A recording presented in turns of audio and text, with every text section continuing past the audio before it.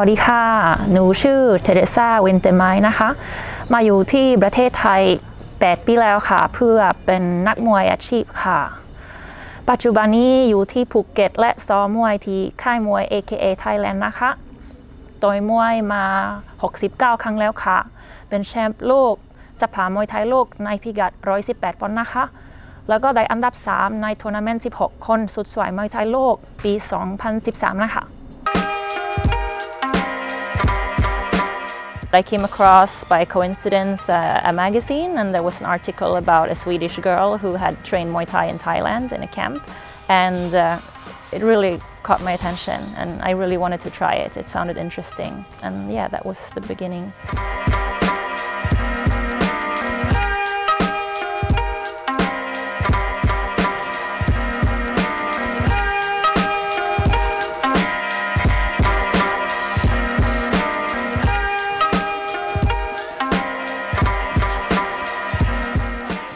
I guess the life I had in Sweden was comfortable, but I didn't really have a purpose. I didn't know what to do with my life, and this whole thing with Muay Thai and fighting, it kind of filled a void and gave me some sort of purpose. I don't really know how to describe it. I can't say that my life was lacking anything because it makes it sound like my life was miserable. It wasn't. I was happy, but it was like I had found the passion. It was like I had met the love of my life. That's the only way I can describe it.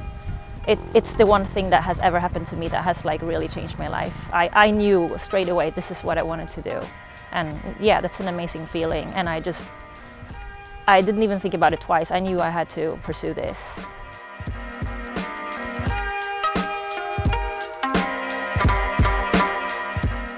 I first tried to set a goal as in a certain number of fights, but that didn't really work out.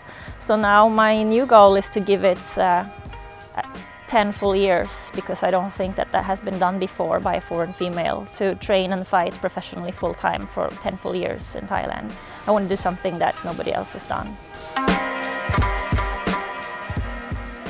So I think maybe in the beginning my family probably thought like, oh, what's she doing? They didn't say anything, but I mean, that's what I would have thought if I would have been them.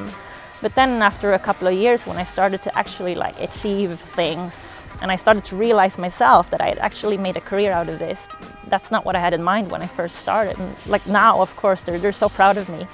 And yeah, I don't think that's what they thought when I first started, but I'm sure that they're relieved that actually, you know, I achieved something. I didn't just like mess around to perform my hobby for years.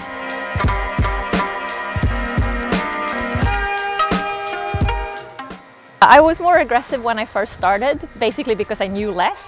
And as I became better and better and had more fight experience, I became more and more careful. And to be honest, I get really nervous when I fight. And like pretty much every time I get to the stadium and I smell the oil, I almost feel sick.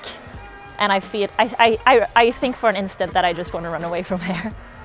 And I know many other fellow fighters who feel the same actually. Maybe not a lot of people talk about it because you're supposed to be really tough, but this exists, and I think it's important to like acknowledge that. Yeah, when the bell rings, yeah, you just do what it comes automatic. This is when it all comes out, that you're drilling every day. I think when I managed to do something in a fight that I couldn't do before, and I feel like I have improved, yeah, I think that's my favorite part about it. Not just winning, but improving and getting better and learning something. And that's what I love about Muay Thai in Thailand. There's always more to learn. The more you learn, the more there is to learn. It just never stops. The trainers here have so much experience. I will never be on their level, but I think that's amazing.